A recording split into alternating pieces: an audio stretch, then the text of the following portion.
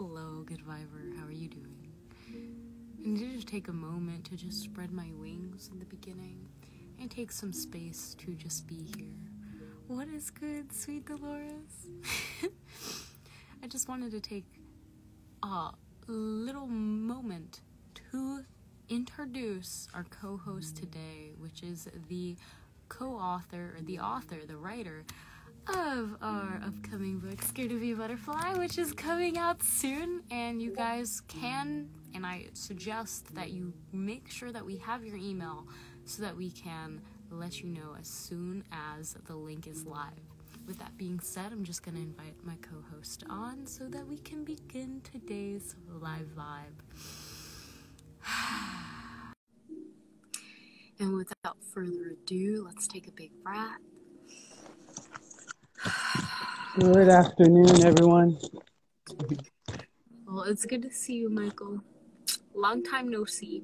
Mm-hmm. It has been a long journey.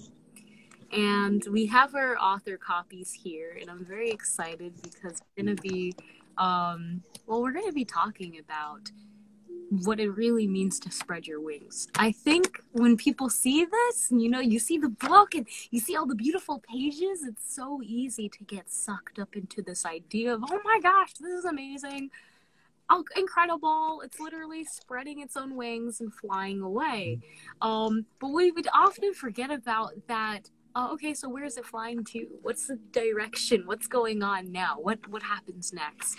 And so we wanted to share a little bit of our reflections from creating the book, some of the struggles and the reality of spreading your wings. When you spread your wings, you're now opening the space, like you're taking up more space. And it's going to mean that you're going to be faced with resistance. This could be external, internal. You're going to be faced with resistance, however that manifests for you, because it's there to make you stronger. But nobody wants to hear that. It's going to test you. It's going to see, like, do you really know how to fly? Where do you want to fly to?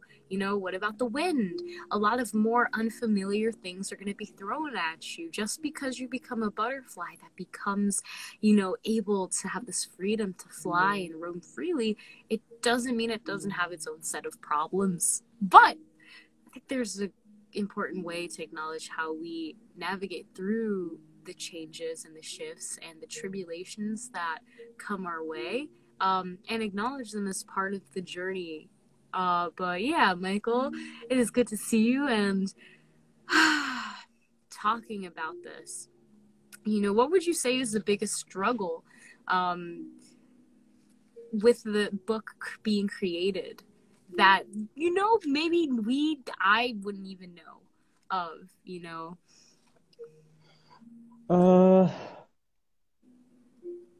Well, It's a big question. yeah, I mean, I guess actually the answer is, as a category, and it's still applicable, is that along the way, well, for me, right, for me. So along the way, I wanted to quit. I didn't want to keep going. That's the most, and that's for me, I think, the biggest challenge. So to be clear, I'm not saying that all the time. I'm saying along the way, like you'll be, just like you said, there'll be, everything will be going smooth and good. And then you'll get to a point where you're like, at least this is not really your personality, but me, where I'm like, yeah, I don't want to do this. I don't want to be involved in this anymore. And when I get like that, it's very difficult for me personally, because as I've mentioned to you and some other people before, for me, there's a big element that's involved in, they call it like being in the spirit of the thing, giving yourself over to the thing. The thing that has always been my gift as a teacher, I would say, is almost energetic. That is to say, like, I have a lot of passion for teaching. So when I'm teaching, that comes out, right? And so, like, that's the best way I work. And so, trying to do it solely based on like a surface level is much more challenging. to just keep going if the feelings and the harmony you don't feel there. Yeah, oh man. And I think like when we get our wings, whatever the struggles are that we have will amplify.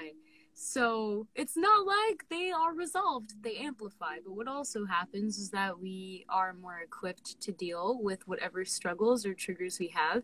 And I'll share, I think one of the bigger struggles I have, during the caterpillar phase is kind of going into my cocoon or not wanting to come out of my cocoon, kind of shutting off and going in and not really responding.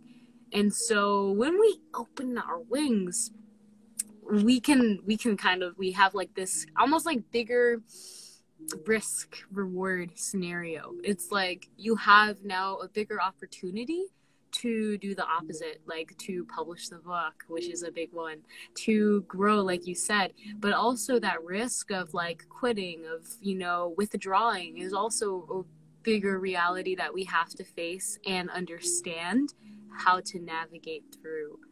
So spreading your wings is a beautiful thing. I think we can all agree. We see butterflies and birds and all of these flying things, and it's beautiful to see.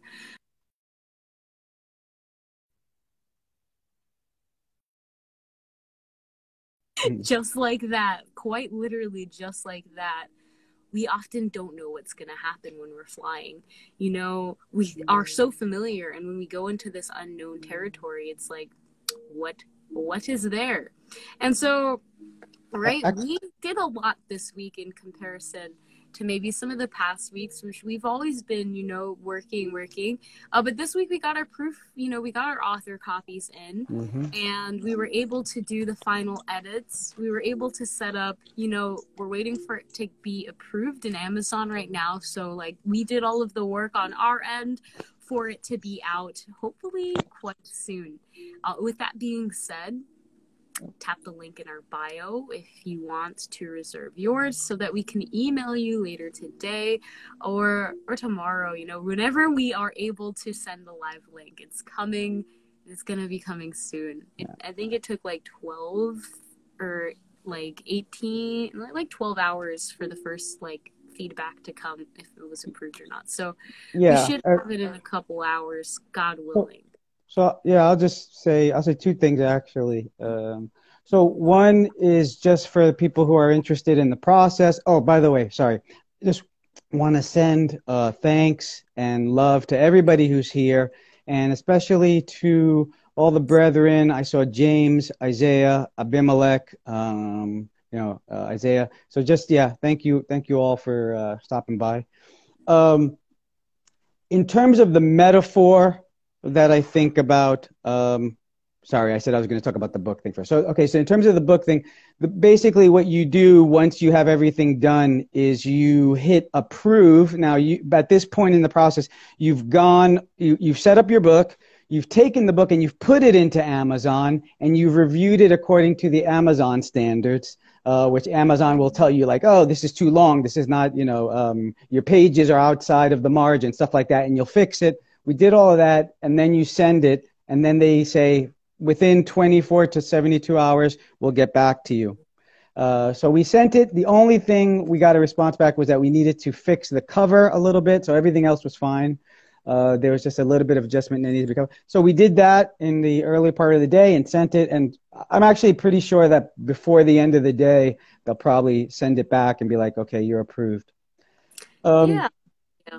There's that part. And then just in terms of the metaphor, and I think this is maybe why the metaphor is good in various ways, because there's different ways you can think about it. I definitely can appreciate what you were talking about in terms of, right, it's almost like once you get wings, there's this sense like, okay, oh, right, there's flying, right? There's the next steps after that. And I guess the way we all conduct ourselves spiritually, there's always like almost like ignoring that, like, oh, like I'm still going to crawl on the ground even though I have wings. And that leads me, I guess, to how I perceive it, which perhaps the most challenging part that I would talk about that is a real spiritual issue is the issue of identity. So in other words, like being born again, as it were, right? Like the caterpillar is born again as a different creature, right? It was a caterpillar. It's born again, literally. It goes into that and it comes out as a different creature. And at that point, the metaphor is kind of like, okay, what are you now, right? Like the body has changed, the circumstance has changed, so like the mind has to change. And um, I guess it can be challenging if we're like, I'm a butterfly, but I don't feel like it, or you know what I mean? Like there's a resistance to the identity, and I think that that identity is really the major issue of like I said, like how we identify ourselves leads to all the other so many other things, if that makes sense. If I think of myself as if I tend to think of myself as, again, we met this phrase last time, if you think you can or you think you can, you're correct, that phrase. So how we believe about ourselves, what we believe, is really the mechanism. Like, for example, if I get frustrated and I'm like, I can't do it, then I'm bringing that to life in my identity, right? If I get frustrated and I'm like, I'm frustrated, but God made me a type of creature that can handle and grow from frustration, right? That can soar above frustration, that can receive the light of the sun and, proceed and grow. Anyway, yeah. Sorry. Yeah, it's interesting. As you were sharing, like in my mind, I was just thinking of how it's almost like we, on many levels, we're caterpillars, cocoons, and butterflies. And when you mentioned identity, I think depending on what we're identifying with or as, we'll see those different levels kind of playing. Like maybe, I'll just say with this book, oh, at first, didn't think that we would be children book authors or, create this kind of book. And then with that inner retreat and that inner, like, okay, planning and getting it together, just all of these different ways that our identity goes through that transformation that you were kind of describing. Um, yeah, back with the idea of like spreading your wings on that part of the transformation. I think with our identity, it becomes something like almost like when you've been wanting your manifestation, you've been wanting something to happen for a very long time, maybe like it's your life's work or something, and that manifestation comes true.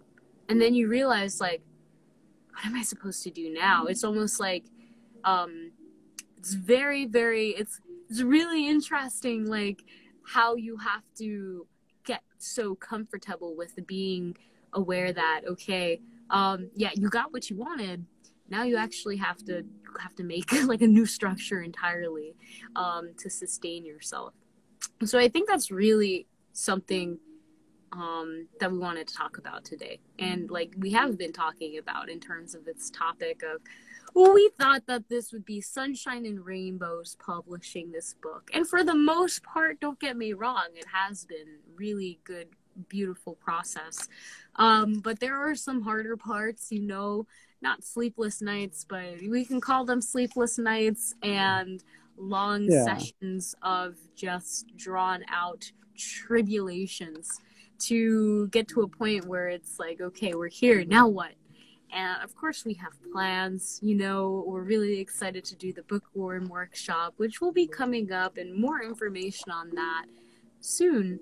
But it has been, again, we get so caught up with like the journey and the transformation, and we got to get our wings, and we got to be the butterfly and fly around, that when we are actually the butterfly and it's ready, it's time to fly around, it's like, okay, now we actually have to see, where are we going? We can lift our feet off the ground, but what is the ultimate goal or direction that we're going in? So that is important. And this book being a catalyst to assist and open eyes of that transformation and that change, I think it's really beautiful, because in the last page we have, the two characters, and they're kind of Yeah. flying away. And I think that this is really symbolic when you have your own wings. Actually, they're not flying alone anymore, but they're joining almost that inspiration, that character. And I think that's ultimately what we need to do, kind of ground ourselves in each other, if that makes sense. When we are in this time of uncertainty, when you get your wings, when you get your manifestation, when you become your highest self, you need to ground with those people around you. So much love, Simmer, Berlin. Thank you so much for joining. Hello, Germany. And thank you, James. Appreciate that. Saw that comment. Appreciate it. Yeah, much love, James. We're excited for your kids to get to read it, God willing. Um, yeah, but Yeah, for there's an aspect which is for me is a very spiritual aspect where for some reasons like well, last week we were doing a Bible study and we talked about like Jesus before he starts his ministry, he went and goes into the desert for 40 days, 40 being a number, numerically symbolizing trial, right? There's like that, that pattern comes up over and over again. And I guess, and what you're talking about, I'll be fairly open about it. It's like, I think we had our like, okay, everything's going to be done today and ready, and like finding it frustrating that it's not, but it's almost like you get to that point where you're ready to fly, and some part of you, almost like the old part of you, is like, nah, no, like, like it's trying to pull you back into the old way of being. It's almost like the ultimate test before you fly. I mean, at least that's how a lot of my life is.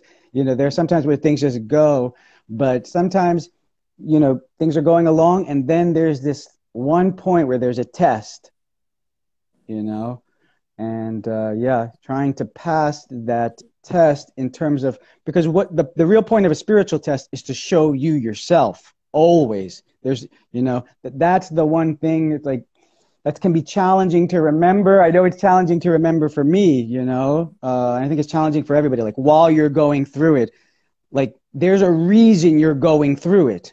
There's something that's, the spirit is trying to show you about yourself, or something that you need to overcome, or in some way you need to still grow.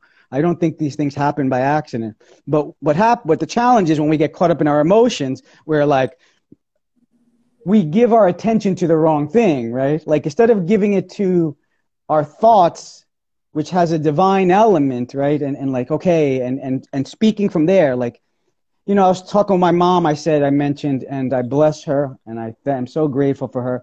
And, I told her, I was like, oh, like I feel down because we didn't get this, da, da, da. And, she just was encouraging me to put my mind in the right place. And she's absolutely right. Like, what was really cute and funny is like, she said, this is what you would tell me, you know? And that's pretty cool. I appreciate that, because yeah, sometimes we need to hear those words and that encouragement back at us that we know intellectually, but emotions challenge our intellect a lot. But putting our mind into the right thing, and when I used to teach, I used to say like, ultimately, all you can be upset, but it's like running a race and then you fall down in the race for a second. And then are you going to be like, oh man, I fell down? Are you going to complain about that and stay there and let more people pass you? Or are you going to be like, okay, get up and keep going? And ultimately, we all have to get up and keep going. That's what we got. That's the options. We can't stay on the floor forever. So hopefully that makes sense. Yeah, that unlocked a core childhood memory of when I used to run track and it was a rainy day. I slipped and fell, got back up and kept running. And they gave me a first place medal, which was a little overboard, but as a kid, I think that ultimately it kind of helped with that idea of like, you need to get up and continue what you started always, even if it does not go as planned, which I love when God does that always, for a reason. And I think that this book, through its entirety of creation, has been a big symbol of what we're trying to share in these lives, of the book itself and the story itself, of what we've gone through in creating it. Like everything has come through in such a way where it's just showing us like, hey, pay attention, you're in your cocoon right now, or, it's time to spread those wings. And it has been encouraging, definitely. Like, I know that we're going to look back at these videos one day and these replays, and we're going to think, well, that's funny, the struggles that we shared, and it's going to be something so far back from wherever we are, whatever kind of butterflies we become in that stage. But this book is coming out, and it is coming out soon. So definitely, for the next 2 weeks, we're going to be running our pre-sale so that you can get this book.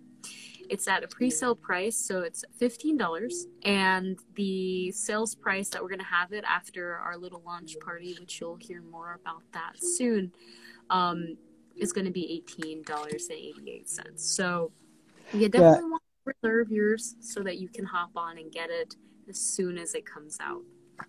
One thing I'll say about the book itself, just from a technical thing, because people, we talked with different people about like, hey, price points and different stuff like that. And one of the things that I think I just want to note is that what we chose, it really was the sort of major option, like the most clear option based on what Amazon offers you, was to do it with premium color, to make it a quality book, right? Like there's actually an option for less color, less, not different type of paper and stuff like that. But yeah, we definitely tried to make it, beautiful, so you can, really experience the colors and stuff like that. And I do think, the book is a really powerful symbol, especially for me, coming back to that line right before the two butterflies take off together. It's kind of like the realization, like, oh, I was born to fly. Right? I was born to fly. And that is that represents a real insight, right? A real change in mind, like a realization. It's kind of like realizing that I have said in spiritual meetings, like, oh, I literally got a revelation at some point that my body is not who I am. That there will be a me that will continue on after my body returns to dust. And that mentality, right? It's like there's a shift in your mind, and now you see things differently. That's kind of how I see almost those last lines, right? Like, you were born to fly. You are not a caterpillar. You're a different type of being. Yeah, this is... I'm like trying not to get sucked into the colors and the pretty pictures of the pages, but yes, like this has been quite a journey, and it is still being, it's still in the making, and it's still being done. But overall, I'm very thankful for the opportunity to create this book and the journey that it has provided and the experiences. I would definitely say that in terms of spreading wings as this book is taking off, things pop up to kind of test it, like you were sharing, Michael. And I think it's ultimately that kind of test to be like, are they ready to fly? Will they be able to navigate through the air on their own? Or do they need to come back to the ground? And yeah. You know what flying is, actually, I think? And it's just like... this is a little tricky because when I say this, the word I'm using is such a common word that people interpret in 100 ways. But for me, if I were to say, we've talked about over the weeks, like, okay, what does that really mean for us, right? Like to become the caterpillar, the metamorphosis to a butterfly. What does that really mean? And there were senses in which it referred to fear of becoming an entrepreneur, fear of changing and stuff like that. I do think all of that is covered by love. I think that's what it means when it says, like, you were born to fly. I truly believe, as messed up as I am, an individual, and as much as I fall short, I truly believe that that's what it is. Like when it says you were born to fly, it is saying symbolically and spiritually, you were born to be fearless. which is love. When there's not fear, there's love, right? Like little kids before they get afraid, right? They're just super loving and open and, you know. I remember I told you that story of like my mom walking down the street past a school, and there was like little kids, like, you know, they're all lined up in front of the school, and they were like waving at her, right? Just, they don't know her, but they're like, hi.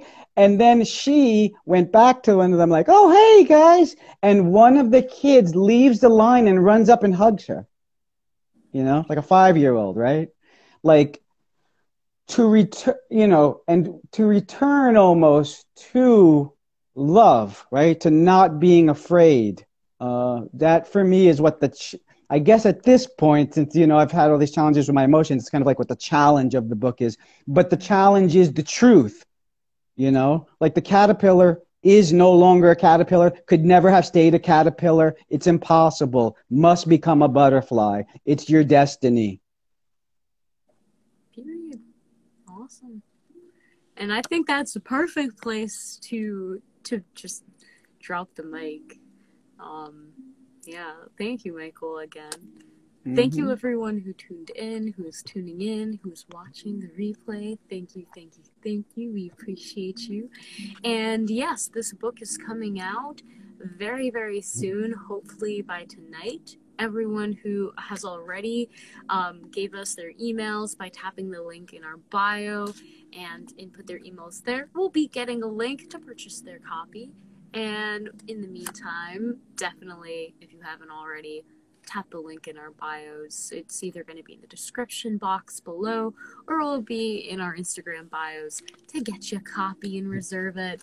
I'm really excited for I it to just be out, to really just share it, share it with my family and to further explore what we have in store with the butterfly book workshop, the bookworm workshop and all of that stuff. So I just want to say yes. one last thing really quick. So I guess want to point out again how beautifully Esther illustrated this book, right? I mean, the beautiful colors and everything. And to say that it's a rhyming book, as we've talked about before. And on one hand, it's a book that if I was for me, I would get for my kid, right? It'd be like, you know, you could start I mean, you could read it very early on from like 2, 3, 4, 5, 6. But also, as Esther has wisely said, it's a book for all ages. You know, there are just some books like that, The Prince or The Tao of the Pooh, and now Scared to be a Butterfly, which I know spiritual people actually will actually understand this, right? That it's both for that young mind and for the mind that can. It's almost like I would. And last thing I'll say, I could almost imagine reading this as a child and then coming back to this years later and being like, oh, that's what they're saying. So thank you, Esther. Yeah, definitely. And I'm really excited. I know that we added a little journaling prompt, and that's just going to be super exciting. Like, I'm really hoping that people use this and they share it with us so that we can see a little bit of their story. And we invite them, you know, you might want to mention, Esther, that we invite them to, like, even on the back, and like you said with the journal prompt, we invite them to hear those type of stories, because everywhere we go, basically, you know, we're in Discord or we're in, you know, YouTube. We're hearing people talk about, like, yeah, I can associate with what you guys, and they're adults, you know, I can associate with what you guys are talking about. That's how I feel, you know, whether it's Unstoppable Hustler 2022 or, you know, other people who have just mentioned to us, like, yeah, I have that trepidation of becoming my best self. And that's what the book is about, and both ultimately what we would want to happen with the workshop and so on. Absolutely. So yeah, definitely check it out. The journal prompts are like they're now in the front of the book. And I think it's just going to be overall a really beautiful experience for anyone who is getting this book. So without further ado, you already know where you can find this book, where you can get it. So thank you again for just taking some time with us, and we will see you in the next video. God willing, God bless. Bye, butterflies.